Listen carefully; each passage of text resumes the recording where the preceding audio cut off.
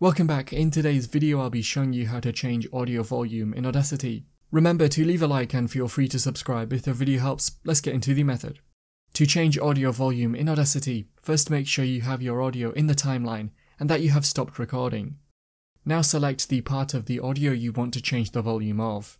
You can either use the mouse to click and highlight this area or use the Ctrl and A key to select all of it. With the audio selected, click on Effect at the top and then choose Amplify.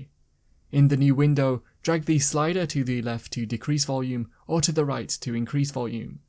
You can click on Preview to see how this sounds, and once you're happy, click on Apply. That's how to change audio volume in Audacity. Click the card on screen now to watch a video of mine showing you 10 easy ways to speed up your Windows PC. If you have any questions, then let me know in the comments below, and if you did find today's video helpful, remember to leave a like and feel free to subscribe for more tips in the future.